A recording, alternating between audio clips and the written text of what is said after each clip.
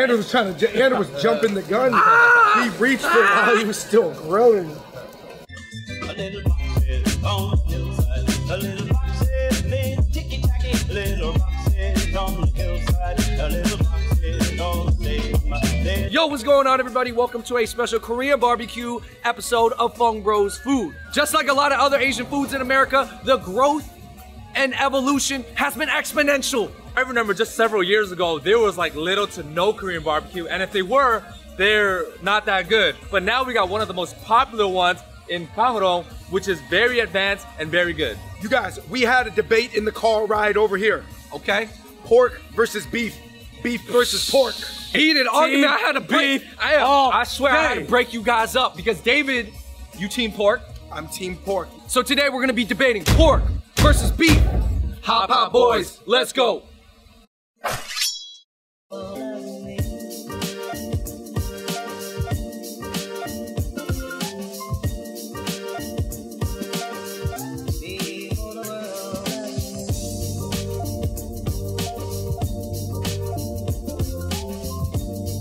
I feel like Kang changed the game. It's kind of like one of those chains of Korean barbecue that delivered enough authenticity. You know how much $11.99 Korean barbecue all you can eat we had in K-Town? And this was like 5 years ago, 6 years ago. Dude, that one spot, Marangse. Oh my god. Man, it was $8.99 for lunch. Crazy. That's when you're just trying to fill the seats for lunch, $8.99. There's no way you're making money. This is probably the most popular kind of commercial brand out there that's trusted. I would compare this to almost like the Haidi Lao for the Chinese hot pot world. Aiden, are you from Korea? Yes, I'm from Korea. How is Korean barbecue in Korea different? Like, is there less beef? Or like, how is it a little bit different? Because I think most likely Korean likes pork, because it's more cheaper. In Korea, the beef is really Really Beef is expensive. expensive. yeah, really it's pretty expensive. I mean, yeah, no, we have to understand that in America, beef is super cheap compared to other countries. And super high quality. Super high quality and super cheap. And that's one point for Team Beef, man. The beef is already more valued over there, you know what I'm That's saying? true. I would say True. because you know when we cook Korean barbecue, I'm like, Look at it's like a stir fry. Yeah, one each stir fry. It's a stir fry on the grill. I've never seen anybody cook it so uniform. So this is the brisket. This is probably the most classic cut in America, right? Brisket is always number one. It's served first. because it's a non-marinated and then it's cut thinly sliced and then it cooks faster. And that is all ready for you guys. Awesome. Brisket. Just a little bit of salt. So they tell you to try it just with salt first so you really get the feel for the quality of meat without dipping it in sauce. Yo, that brisket was good. I don't know if you guys felt this way. It kind of tasted like a burger. Egg time. Oh, the egg is good. Rob. And it's not even cooked all the way on top. It's still a little gooey. Okay, so Aiden is now changing the grill because he's about to cook the beef tongue. That's the good thing about premium non-all-you-can-eat Korean barbecues is that they keep it fresh by using a new grill for every meat. You guys, beef tongue is very controversial to me because at all-you-can-eat spots, sometimes the beef tongue can be terrible. The tongue looked very nice. This looks nice. Why do you cook the beef tongue on the mesh grill? So it tastes like more grilling and then Okay. You get some of that plain royal taste. exactly. Beef tongue. A little bit of salt, just a dab. Yeah. Oh. Oh. You gotta eat. Does it taste at all like you're making out with a cow? Bruh. Yeah, First I can't of look all- at Beef Tongue the same no more. You First just of all- throwing shots at Team Beef, huh? But it's chewy enough where you can, you know, break it down. How do you wipe it on the grill? I've seen you kind of like stroke it on the grill first. Oh, because otherwise it gets stick. stuck to the grill. Ah. Yeah, I don't want that like messy thing happen. I love the color of this radish. I don't know if it has to be this red or this purple, but it's dope. Wow. Yeah. Unmarinated short rib. Just a little bit of salt first. Oh. Tender, tender, tender. Oh man, the marbling is crazy. D-Fizz. I got the radish and the scallion sprout salad right here. The unmarinated short rib just went best by itself. Yeah. For me, I think the last cut, to me, kind of lets me know why I'm team pork. Even though that was an amazing, fatty, marbly cut, I felt like, I mean, obviously a pork one would have more flavor. Oh. Sometimes, yes. Yeah. Alright. The communal, cold, non-spicy kimchi soup. Nobody's, no backwash, a palate cleanser. No gargling. Not too much lip action. It is very appealing, but I'm saying this is just like ribeye steak is like you can get that. Yeah. You can buy this at the store. Yeah. You can't buy the non-marinated short rib that's marbled ribeye on its own. Wow. I like the grain. The middle part usually more chewy, more dry. A little bit more lean. Yeah. And then the sides, you get like half fat, half lean. The outside skirt is actually my favorite cut of beef at Korean barbecue. I have high expectations of this. You see the grain and how big it is and how clear it is. This is done. Oh, give me 1 second. Oh my God. Oh, Andrew was Andrew was jumping the gun. He reached it while he was still grilling. Outside skirt. Mmm. Wow. You get a little bit of that actual real barbecue, like char. Oh my gosh. That one's got to take the cake so far. Honey, glaze, char, garlic. You can see it. You can see the glaze sizzling on the mesh grill.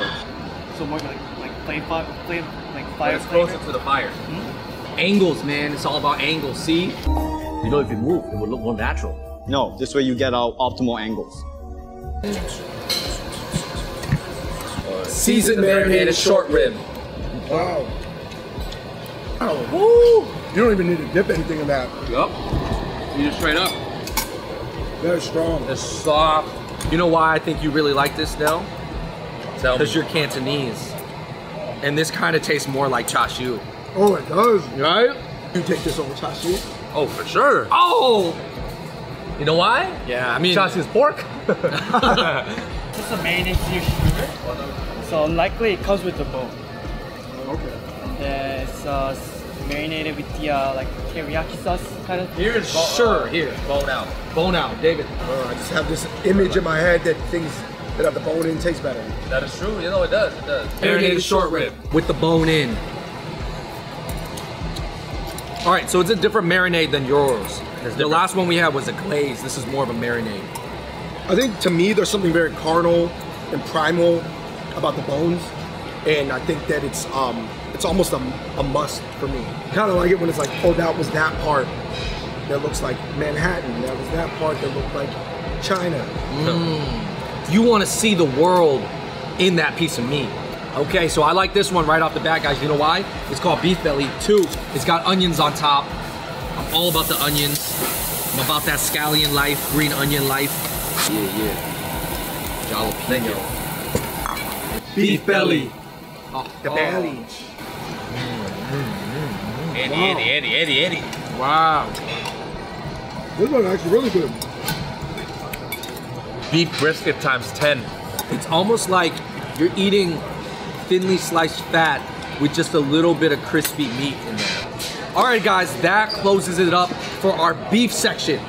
Now, Beef we didn't round. eat too much. I'm not too full. I got room for pork because I want to give it proper judgment. I've got to say that the rival opposing team of beef, Strong showing, right? it was a strong showing. They serve more You know- beef here. You know, Basically, pork has a very bad dunkability rate because it's very fatty, weighs you down, makes you feel like you just want to take a nap, you know, rather than go to the gym and work out. Whereas beef is easier to break down.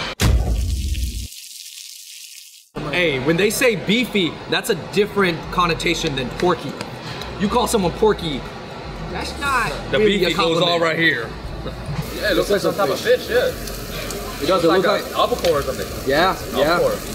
If you want to grill other veggies next to the meat, the pork is a good time to do it because the pork is going to release so much fat onto the grill that you can actually grill a bunch of other veggies. Are you team beef or team pork? You have to pick one. Team pork. Oh, okay. also more sustainable. Did you guys know that a lot of cows, because of the beef farms, they're farting and putting a lot of methane, letting the ozone layer drop down on the I don't believe hard. it's cow farts, Okay. man. Oh, man, Dave, all right, environmentally making a case for I'm pork. just saying. I You guys see it. didn't- you guys Got you. It's like, I think when you're really into basketball, right, and your son is playing on the team, it's like you want to coach him from the side. You can't help but try to jump in there. It's like LeVar Ball. Those are the worst dads. Pork chow. I think it could be a little more crispy though. That's good. It's good. Give me some salad. It's good.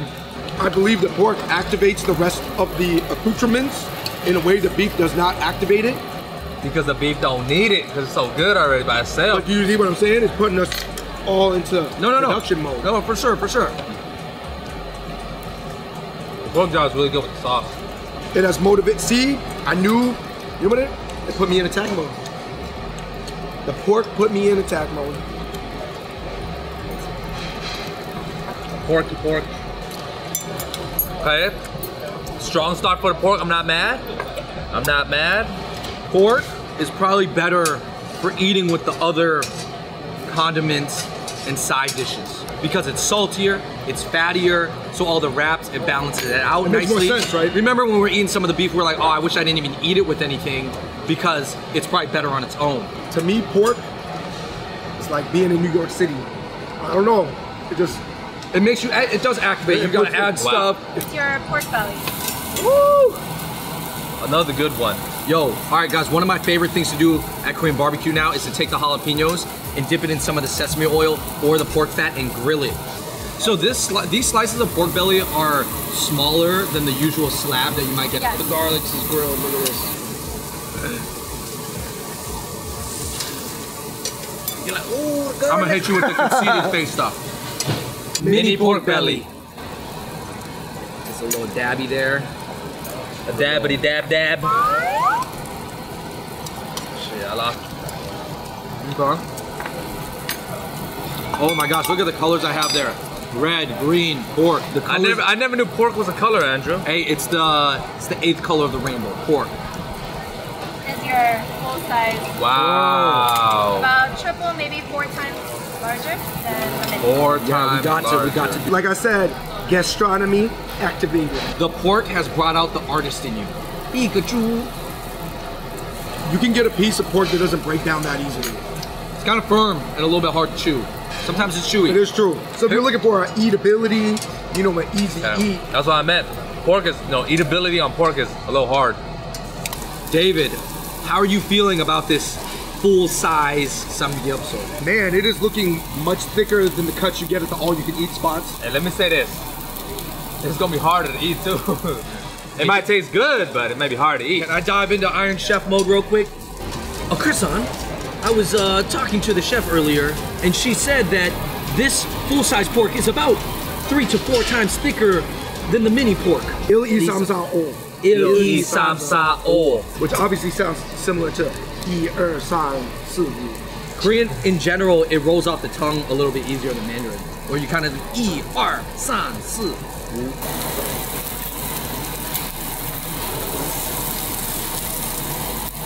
Do you know why? How come you guys do not serve the slab like other people do? It's a little bit more like thicker. How it's sizzling on top.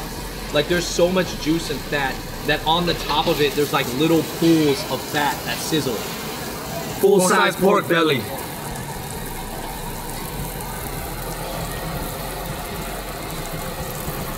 Oh, you're right, I gotta dip it up. Took it out of my mouth. I'll be first to say I like the mini one better. Now, I'm not gonna lie, guys. You know I'm team pork, but I gotta play the devil's advocate and say the eatability on this. Slowing you down, right? Slowing you down. I really thought the full-size pork belly with the sprout and scallion salad was fire for me. I think this is more comparable to either the ribeye or the, right? I mean, The ribeye, I would say visually it definitely looks like a ribeye pork version. Pork collar. Hit it with the... That's good. That's good. Eatability's there. Yo, I thought it tastes like ribeye. It do. That's good. All right, you guys, we have reached the end of our epic battle between beef and pork here at Kang. Oh, man, that's also an epic battle with our stomachs and our blood pressure right now.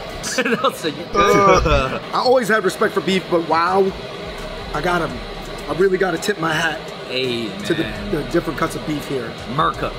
I still think that if you made me come and just pick one thing, I'd pick the pork jowl. Okay. Because what it would do, it would allow me to really sample everything. For a single bite of meat, beef hands down, outside skirt, ribeye, killed it, murked it. No, based off what you guys said, I think it is better here because they have more cuts and it's easier to eat. I mean, I would say in general, Korean barbecue in America is more beef-based. However, I was told that in Korea, it is more pork-based because pork is cheaper in Asia. But since beef is so plentiful, so good, and so affordable in America, it's like you gotta almost, this is like, if there's one country where you come and eat hella beef, just unhealthy amounts of beef, it's America. My favorite of all time stands true as the one that I thought was gonna be my favorite, is the outside skirt. By itself or dressed up, it's just on another level. My top pick has gotta be the seasoned marinated short rib. It has everything, pretty much from the seasoning to the soft and tenderness of the cut. For myself, I like the pork jowl, obviously still, you know, team pork. And as far as beef goes, I think a sleeper pick is probably the beef belly. Yeah, the beef belly, it tastes just, you know, it just comes down to personal preference. If you have other metrics, dunkability, you have to take that into consideration. Basically eating foods that allow you to dunk and be more explosive. Food's optimal for dunking, yeah. All right, you guys, thank you so much for watching that video here at Kang. Beef versus pork, all you can eat versus a la carte. In the comments down below, please let us know, are you team pork or are you team beef? And also let us know in the comments where you think Korean barbecue can go. What are some things that they can add on to it? Maybe what are some traditional things that they're not doing over in America that they only do in Korea? Give this video a thumbs up. Subscribe to our channel. Go check out Nelly Nell on Instagram. Go check out David and Andrew from the Fung Bros here at Kang. And thank you so much to everybody here. Thank you so much for watching. And until next time, we out. Peace. But we have to acknowledge that Andrew looks like a skinny version of the comedian Kang. All right, can you zoom in real quick? Kang Fung. No wonder you get mistaken for Korean sometimes. Yep, I look like a Korean comedian. Well, you're the only person I know that's been mistaken for both Bobby Lee and Steven Yeun. Yes. That is crazy, man. You know, I always thought it was interesting. Because I don't think they get it.